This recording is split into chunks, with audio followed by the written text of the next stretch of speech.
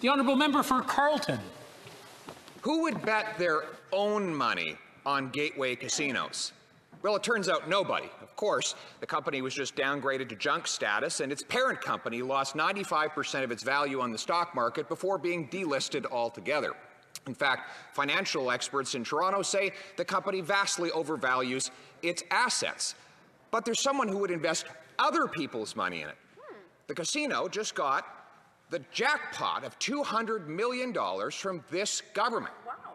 Would the financial genius over there who invested $200 million of our tax dollars in this failing casino firm please stand up? The Right Honourable Prime Minister. While the Conservatives play silly political games, we recognize the extraordinary situation that Canadians are facing.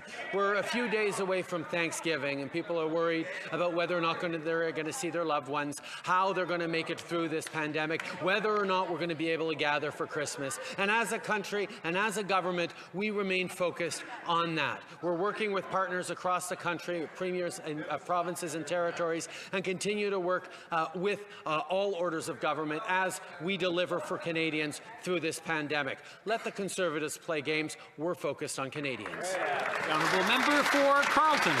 Speaking of games, you've got to know when to hold them, know when to fold them, know when to walk away, and know when to swindle a naive Prime Minister of $200 million of other people's money.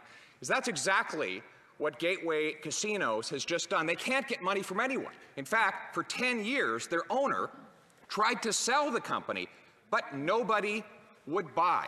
Well, we have new job losses of 2,000 people in the energy sector out west, 500 out east, 1 million Canadians without paychecks since the pandemic.